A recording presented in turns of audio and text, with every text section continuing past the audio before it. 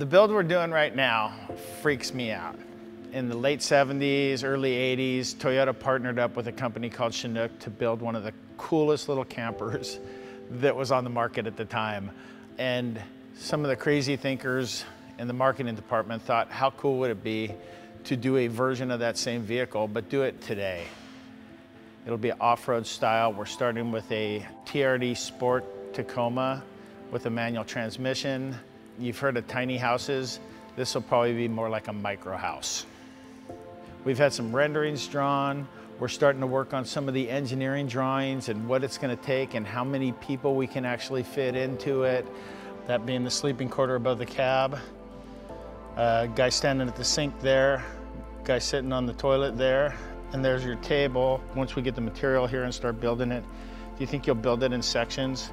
I feel pretty confident in building the floor up to the mid-rail, and then from up there we can kind of build everything off the table. We really didn't want it to look like a refrigerator on the back of a truck, so you'll see that there is curve. It's all rounded edges. We want everything rounded. We want to eliminate as much of the approach angle, so when we're doing an off-road type of situation, you're not dragging the tail. We're looking at a really cool color scheme that is reminiscent, and I won't go much further than that because that's all to be determined. Some of the big challenges are going to be just having to shrink everything. Motorhomes are built to be able to hold someone 6'2" to walk nose to tail in this vehicle, be able to cook. There's room for a couch spread out. We are so space limited that finding things that we can package inside of there is going to be a challenge on its own. Another really cool thing about this vehicle is it's going to be a beast. I mean, people are going to know when you show up.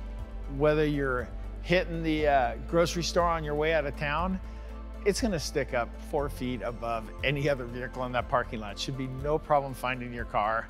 Don't have to worry about where you parked it, because as soon as you walk out the door, you'll see it. I just hope that I can be half as cool as the original Chinook was. I know it'll be more modern. I know there'll be more technology in it, but we'll see. Being around racing my whole life, race cars are cool looking. I want campers to be cool looking too.